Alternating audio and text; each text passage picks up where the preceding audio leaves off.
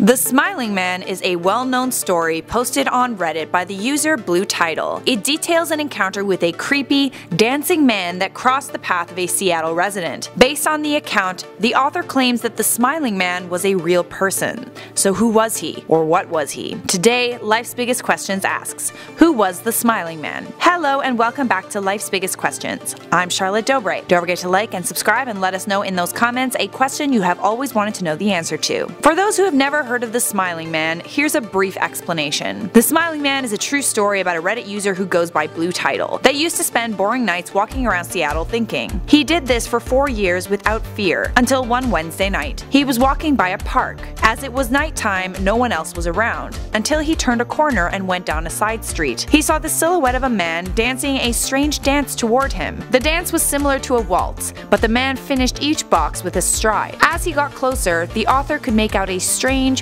wide smile on his face. His eyes were looking up at the sky. The author felt unnerved, so he crossed the street, leaving the Smiling Man on the other side. But when he looked back, the Smiling Man had crossed the street with him, but was now slightly crouched down and facing him. He stood for a while until the Smiling Man started moving toward him, taking long, exaggerated tiptoe steps like a cartoon character. The Smiling Man began to speed up. He stopped, a car length away, still smiling, still staring up at the sky, avoiding eye contact. The author yelled, "What do you want?" But instead of answering, the Smiling Man just smiled. Shortly after, he turned around and started to dance walk away, only to turn back around and start running. That's when Blue Tidal started running as fast as he could to an area that was better lit. When he looked back, the Smiling Man was gone. Blue Tidal never went for another walk alone at night again. Spooky, right? It's even better when you read the story or watch the short film 2 AM. So who was the Smiling Man? According to the author, the Smiling Man was a middle-aged Caucasian man. He had dark hair and he was between 6'2" and 6'5". He was wearing a dark suit,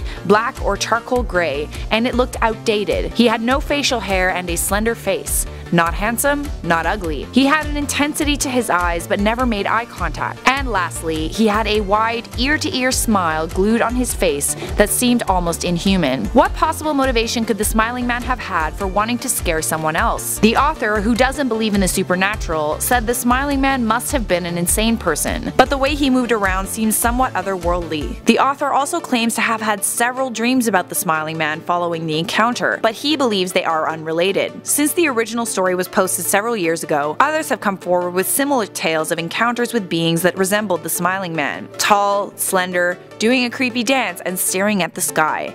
And of course, smiling. According to one encounter who got extremely close to him, the Smiling Man's breath was cold.